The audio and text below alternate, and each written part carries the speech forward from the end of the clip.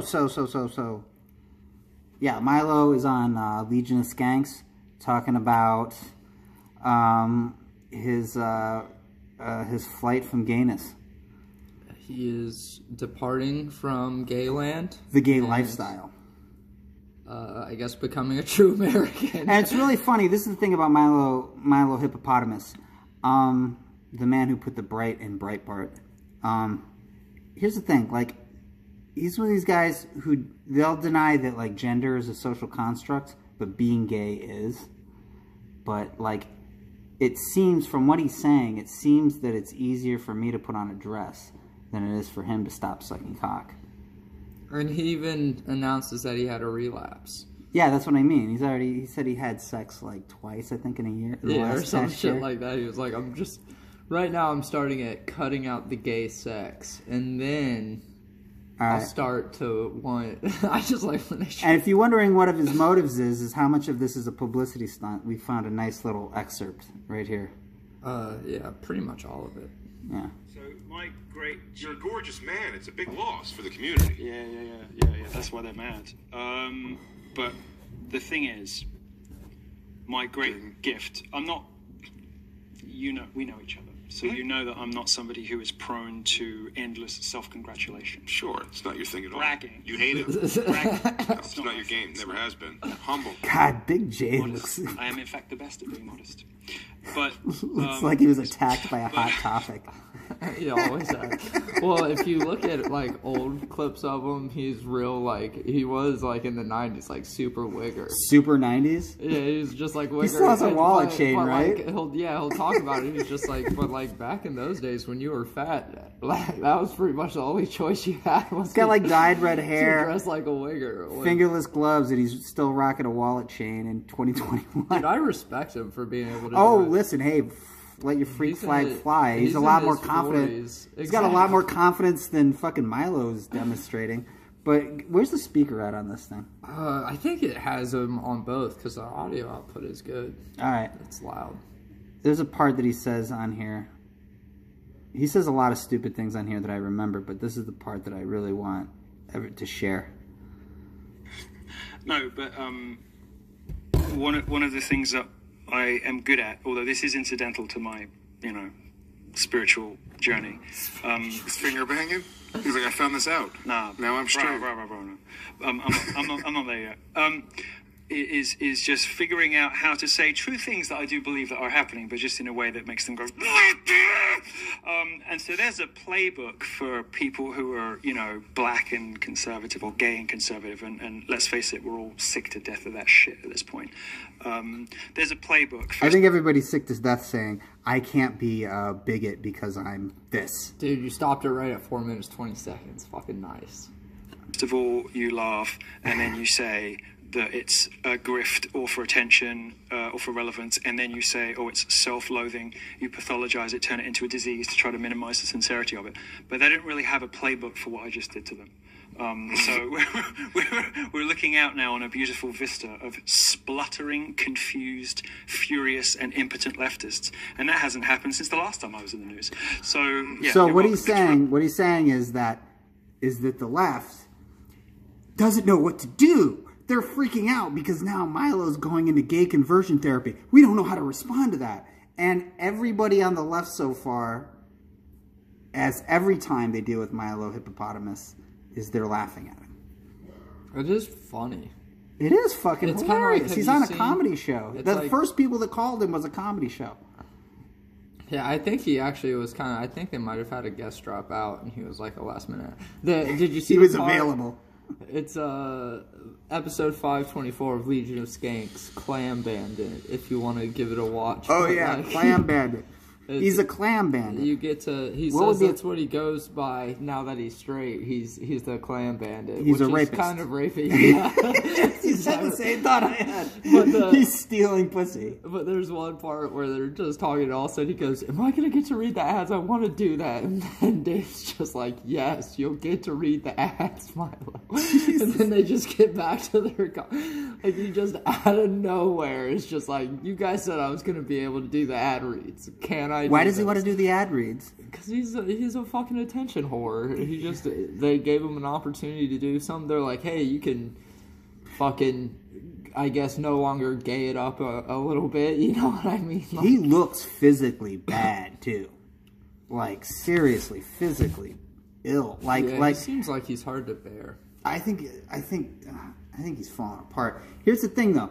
This would be when he said the thing about they try to pathologize it and say it's self-loathing. He literally loathes being gay. He said that on like Rogan. He was like, I don't like being gay. So like this is sincere, but that's also. But he goes, well, to minimize the sincerity, but that is sincere. And you know what this reminds me of? There was a and he was Jewish. Like, he converted to Christianity. Well, because he wants to conform. Want to go straight. Yeah. Well, he wants to conform to what he's. But that's 2 levels of self-loathing. Yeah, dude. Here's the thing, though. But this is such a cuck move because his career didn't fall apart because, you know, he's always trying to be edgy by saying like he like confuses being edgy with being wrong about everything, which is his MO. Like, for instance, he said on this thing, he said that there are more black gay people than there are white gay people because there's an absence gay. The number one predictor for being gay is an absence of fathers.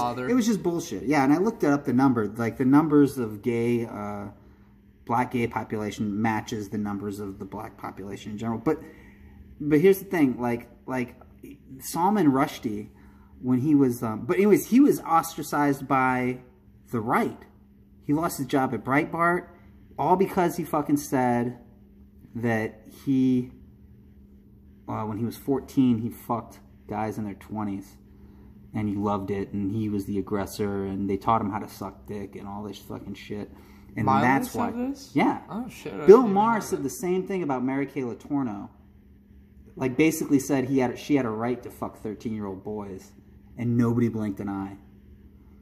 But the right, this anti-cancel culture, all this bullshit they say about cancel culture, canceled him. And his response reminds me of when Salman Rushdie had a fucking bounty on his head by the Iranian government. And at one point, Salman Rushdie became so desperate that he converted to Islam in hopes that the bounty would go away. And it didn't work, of course. Because it was all a publicity stunt. It wasn't... Because it's bullshit. Oh, did he change his name too then? No. He was always named after. Because isn't that a common thing when you convert to Islam? Is to like change your name. If your name is Cassius Clay, if you're named after a slave. Well, Ron Artest. That's a good point.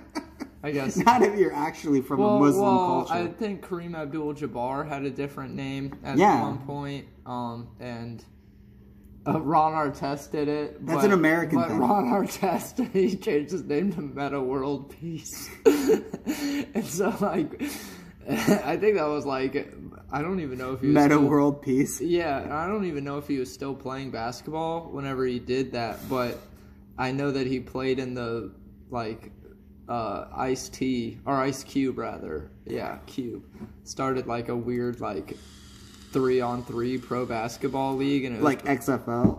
Yeah, but it was half court 3-on-3, so it was pretty much just older players that wanted to play ball but didn't have the knees to just keep running in full court. You know, I want to play a horse basketball league, and he played in that league, and so it'd just be world peace with the 3, and like it would be like, oh, and world peace. It wasn't world peas. And then all the BLM protests happen, and they bring back basketball, and they let everybody have, like, the Black Lives Matter and World Peace and all that shit on their jerseys. Ron Artest was the first of that, dude. He legally changed his name to be able to put a positive message on the back of his jersey. I like Mos Def changed his name when he converted to Islam, and I was like, well, you don't actually have to change your name. You already did. It's Mos Def. It's like not your real name. Yeah, that's a good point. It's like, that's my Muslim name. But I mean, yeah, so he's doing the same fucking thing is he's like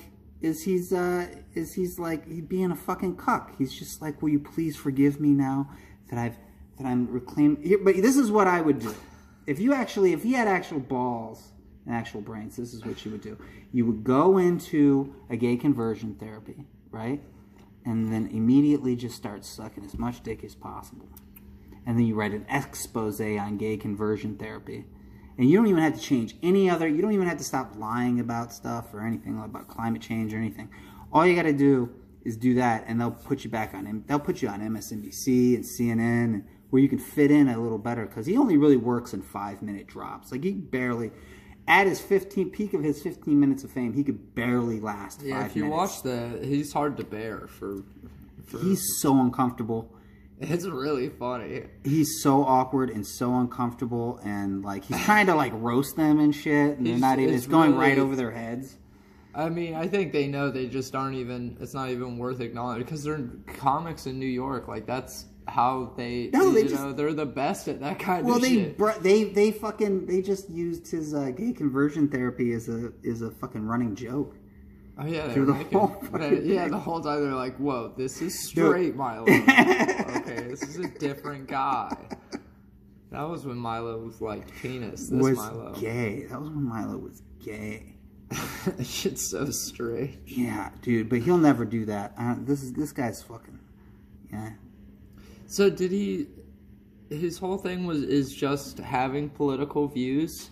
And, like, getting popular through that. Just like, being wrong about everything and doing it in a very flamboyant kind of gay way. It's just weird that so all the conservatives thought it was funny that he was like, eh. And there was a thing where they could say, well, I'm gay, therefore, if you call me a racist, I'm not. You know? And I have sex with black men, so therefore I'm not a racist. For some reason, in conservative circles, they think that works. That doesn't even fucking work now. Like, I'll call a fucking... I don't care what color you are, I'll call you a fucking racist. And then they'll be like, and then it'll go, and they'll be like, well, I'm this. And then I'll be like, I don't care. I'm like, your fucking mental issues aren't my fucking problem. Stop being a fucking racist then. But yeah, dude, he got banned from a furry convention. That's hilarious. Over this, dude. Or like... Or did he get kicked out of a furry convention? He registered at a furry convention. You have to register ahead of time. And I guess they were going to have a panel, a furry convention panel. You have to register? Yes. Well, yeah. Well, because, you know, they want to put some kind of roadblock to make sure you're serious. I guess that's true. I think furries get annoyed with all the fucking... I guess that's true. Being treated like, this isn't a zoo, and they're dressed up like a bear. Idea. That's a decent idea. You're like dressed like Teddy Ruxpin, and you're like, this isn't a zoo. But they had a panel on like sex in the media or something like that, and he's like, and he contacted the organizer and said, I registered. I'd like to be on the panel, and then they're like, well, you registered? Oh wait, no, you can't come at all. And then they revoked his registration. They were like, listen. Furry is cool, but we do not like gays. All right, that's also you're why a little too gay. Yeah, he's like, I'm also converting to being straight so that I can go to this goddamn furry convention. And he's like, no, I'm super straight. And he's like, no, that just means gay. Isn't that true though? Like if you're straight, you're straight, right? Yeah, I think so. And by the way, you always hear like women complain about how straight guys, they always freak out whenever you always hear this complaint about straight guys when you friend zone them, they freak out. But I'll tell you what, man, I friend zone straight guys all the time and they never freak out. It's cool, right? Yeah, they never freak out. It's about how you handle it. Just act like you've been there before. That's what I gotta say about it. Yeah, he's super straight. That means way really straight. He's hella straight. Yeah, we're not just heterosexual. We're really heterosexual. Like, well, dude, did you hear about the Papa John's guy? He like put out a statement and like it's like a video and he's just like, I've been training. Oh yeah, I've been training myself not to say the N-word. To get that N-word just out of my head. Like he's trying to go through some weird. Yeah, but nobody knew he was saying the N-word. No, he got in trouble. It came out like in a video like probably a year or so ago, maybe longer even, that like there was a video or like a tweet or something, I don't really even know for sure, but he got caught saying the N-word. And so it's just so funny though. It would be great if there was a guy that like had that program and just like are you a celebrity that got caught? Oh, like racist conversion therapy? Yes, dude. Yeah, they try that. They try that. Yeah, they try that for corporations. Usually, like, so corporations can avoid lawsuits. So they have these programs. I forget her name. She's a moron though. I got a clip about her called the woke Jordan Peterson. I forgot her name though. She's an idiot. She came up with this phrase "white fragility," which is a bullshit phrase. And what they find in these studies is that it doesn't do anything. Like the only real way to cure somebody's racism is for them to have a more diverse. Yeah, it's true self-realizations. Well, you just have to have coworkers who are black. Yeah, that helps. Or a different race, you know? And that usually does the trick, but, you know. Conversion there. Although that's kind of backed out. That's backfired on Milo. But he because doesn't even... You know what? And see, maybe that's Milo's problem. He just doesn't hang... Gay people probably just don't like him. Gay people don't fuck with him, dude. Yeah. And so he's not around gay people, like, so he doesn't know that it's a good thing.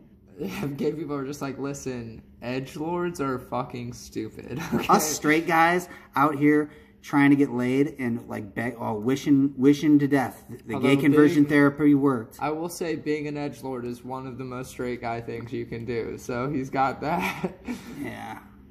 That shit. We should make t-shirts that say edgelord. Lord of Edge. Lord of Edge.